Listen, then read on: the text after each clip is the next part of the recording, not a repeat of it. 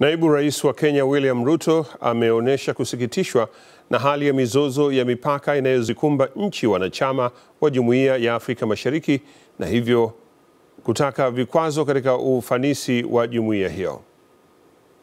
Ruto ametoa kauli hiyo wakati wa mahojiano mahususi na Kasim Kaira pembezoni mwa mkutano wa siku mbili wa viongozi wa Afrika Mashariki juu ya ushirikishwaji wa vijana katika nyanja mbalimbali za uongozi, ikiwa sehemu muhimu ya kukuza uchumi wa nchi hizo.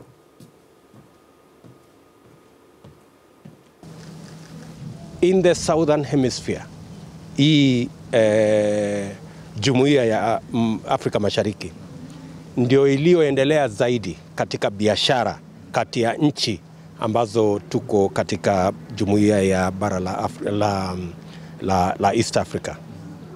Hiyo inamaanisha intra-trade. Yes. Biashara ambazo tunafanya kati ya mataifa haya ya Jumuiya ya Afrika Mashariki.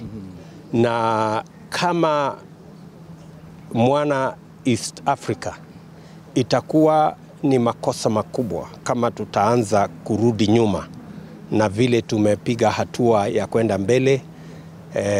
Ukiona nchi zingine kama EU, intra-trade is 65%. Asia, intra-trade is about 40%.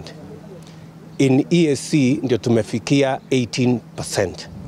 Na matatizo ya kisiasa inachangia kuturudisha nyuma.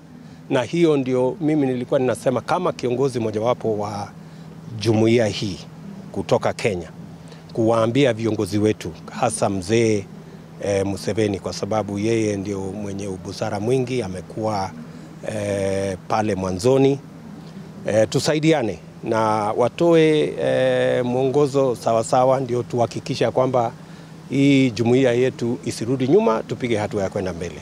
Kwa sababu yale tunayaona matatizo madogo, sijui ng'ombe imevuka mpaka, sijui kuku imefanya nini, mara mpaka umefungwa hapa, mara mpaka umefungwa pale.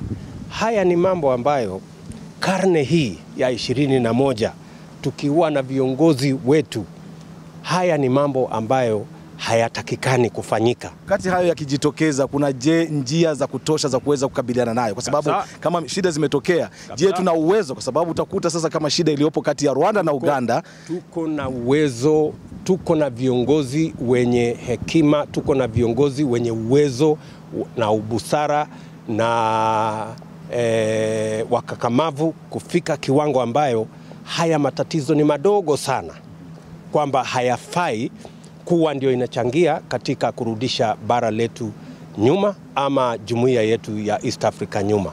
Na ndio tunasema kama wananchi wa jumuiya hii ni lazima tuseme ukweli na viongozi wetu watusikize ya kwamba hatufurahi wakati tukiona badala ya sisi kupiga hatua ya kwenda mbele, sasa tunarejelea yale ambayo tulikuwa tumetoka. Shida kubwa labda ni kuangalia kuhusu uendelevu katika uongozi, kwa sababu mtakuja viongozi ambao mko na imani hiyo, mko na nia hiyo, alafu uchaguzi unafika. Kenya kwenye uchaguzi unakuja 2022. Manake ikiwa labda kiongozi mwingine amekuja ambaye hakuwa na mtazamo kama nyinyi mliopo mko nao, ni kumaanisha kwamba sera hizo huenda zikaathirika kwa njia moja au nyingine. Hauoni kwamba kuna labda umuhimu wa kuwa na uendelevu katika sera? Unajua, watu binafsi wanaweza kuchangia katika vile jumuiya yetu itaendelea mbele ama bara letu litaendelea mbele. Lakini vile vile lazima tuwe na institutions. Ili kukibadilika mtu mmoja, kusibadilike sera kwa ujumla.